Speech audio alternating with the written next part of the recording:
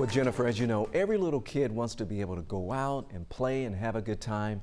And for 5-year-old Hyrum, that has not always been possible as he continued to battle leukemia. Well, all of that is going to change. Hyrum's neighbors helped him celebrate his last day of chemo on January 1st with this fun and some pizza.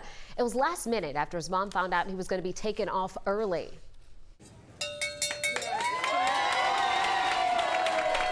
Today, he was able to ring the bell to announce the end of his treatment. He has undergone chemo for the past 2 years, and Hyrum and his family celebrated tonight at the Chick-fil-A in Canton. It's a special place for them because Chick-fil-A fries are the only thing that Hyrum would eat while undergoing those treatments. Are you happy? Happy, yeah. Happy, yeah. Yes.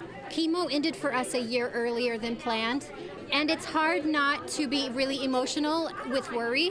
But once we focused on what we could do and the joy that Hyrum brings to everybody, you know, we realized that we wanted to have a kind of celebration that was centered around Hyrum. And we can link you to the family's fundraiser for their medical costs on 11alive.com. We're happy for him too. Absolutely. Hyrum gives hope for everyone. We really appreciate that.